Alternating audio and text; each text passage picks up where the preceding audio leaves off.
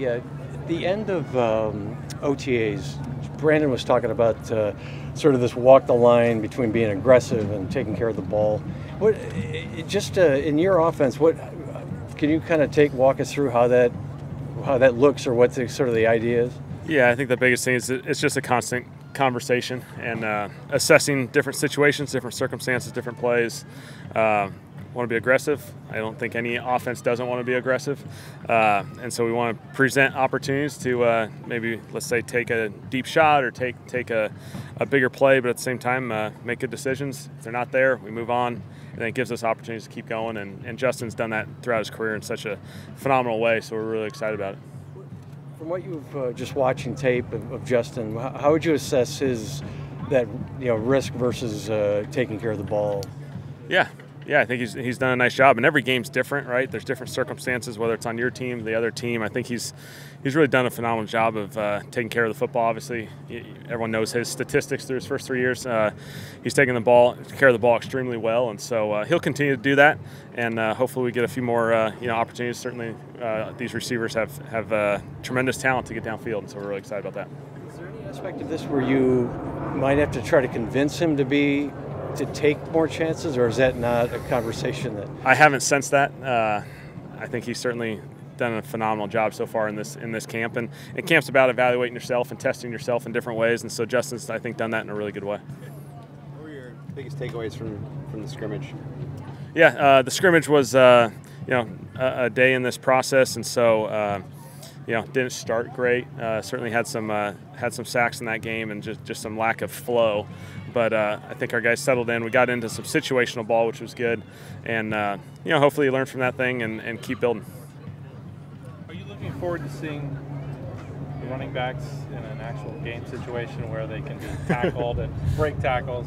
Yeah, preseason games are so phenomenal for running backs just because it's finally their chance to really show ultimately what they're able to do. And we got such a great group here that's going to have these awesome opportunities to hop in there, get some rushing attempts, make the plays out in space, make great decisions out in space. I'm really excited for those guys. As far as the game on Saturday, what are you looking for just from an offensive perspective? Yeah, I think number one thing is operation. Just a clean operation that our guys are on the same page. They're communicating really well. Certainly as preseason games progress, a lot of the younger guys will get a lot of opportunities, and so you're really excited about those guys just getting a chance to just go play free, play football, trust yourself. You're here for a reason, and go for it. We saw some middle eight work today. How valuable are those reps, and what do you look to kind of take away from that? Yeah, I think a really cool part of this training camp process that Brandon's really emphasized just all the different situational football. And so yesterday we talked about starting the game fast and emphasizing the start of the game. We talked about the middle eight today. Spent a lot of time about how you can play off each other and how critical those can flip games when you steal points before the half and then get an opportunity to take the ball in the second half. Those are big game-changing moments. And so we got to emphasize it, be aware of it, that these are critical things that influence games. Saturday, Coach, is there like a plan right now for how many reps the ones will receive? No plan yet. We'll get there probably the next day or two. As a former quarterback yourself, what comes to your eyes when you look at Justin and the way he plays the position? Yeah, I think Justin's got certainly the physical things that we all see and recognize, but I think his preparation, the way he sees the game, the way he processes the game is at a really special level, and I'm really excited to kind of see him continue to grow in that way. What about physically? What stands out to you? Yeah, certainly he's got the size. He's got certainly a very talented arm that we all see. I think he moves really well. He's made some plays with his legs. I think that's been a really exciting part about this process that he's going to be able to explore and take advantage of. Quentin progressing. Yeah, Quentin's done a nice job.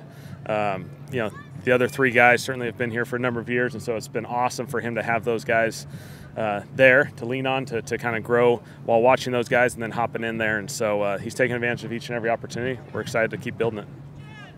What are the challenges there? Obviously, everyone sees the physical tools, but there's going to be a process in terms of him learning you know, the offense and how to play in the NFL. How do you sort of balance that, like taking advantage of those tools while also making sure you're not maybe putting too much on his plate? Yeah, I think it's just a process where you expose to him like any player on our team. We expose him to a lot of football during training camp. Every day there's something new, and so the wheels are always turning. And then as we get closer to games and certainly the regular season, we start building out roles and packages that they can kind of focus on and allow them to still play fast and play with you know, all the talent that they have.